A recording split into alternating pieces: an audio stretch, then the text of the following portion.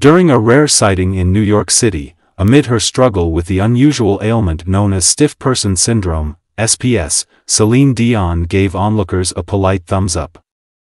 The 55-year-old artist, who has taken time off from her singing career due to a health battle, seemed happy as she climbed into a luxurious black SUV.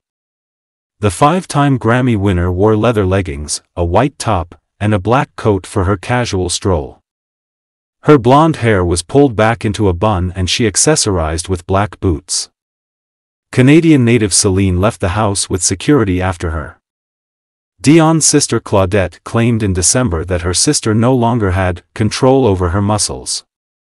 Celine's 74-year-old sibling hinted that it would be some time before the My Heart Will Go On singer takes to the stage again, 1 year after she was forced to postpone her world tour.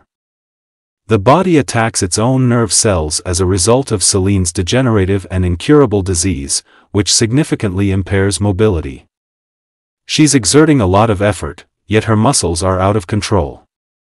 Claudette told 7 Jours, "She's always been disciplined, and that breaks my heart. She has consistently put up a lot of effort in her profession. You're going to do it well, you're going to do it properly," our mother often assured her, according to Dion's sibling. "It's true that returning to the stage is the aim in both our fantasies and hers," she said. "To what extent? I'm not sure.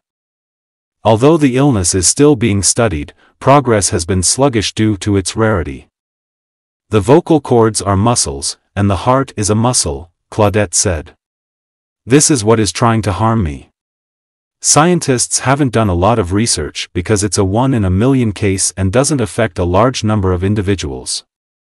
Supportive messages for the celebrity have deluged Fondation Maman Dion, Celine's family charity. "Some people have lost hope because it's an illness that isn't well known," Claudette stated. "You could only imagine how many calls the foundation receives regarding Celine.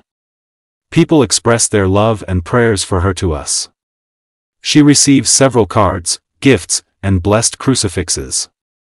Claudette previously disclosed that her sister's health has not improved much even though she works with the top researchers in the field. "We can't find any medicine that works, but having hope is important," she stated to Le Journal de Montréal. Claudette stated in October that Celine still intended to resume performing and was not yet dependent on a wheelchair for mobility.